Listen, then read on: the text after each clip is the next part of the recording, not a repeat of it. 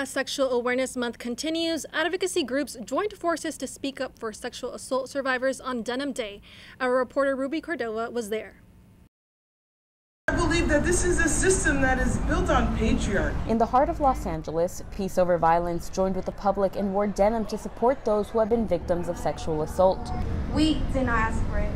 I did not ask for it. The crowd cheered as speakers came to the podium to share their stories. Domestic violence specialist Alexis Contreras helped organize the event to educate others.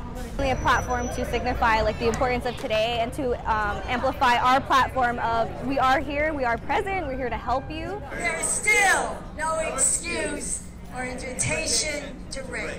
CEO Patty Giggins started the Denim campaign 23 years ago following an incident in Europe where a woman was blamed for her choice of clothing.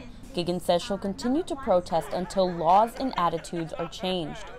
And we're going to continue to make fashion statements and social statements until we really put an end to it. Some sexual assault survivors read poems and others spoke about the importance of this movement.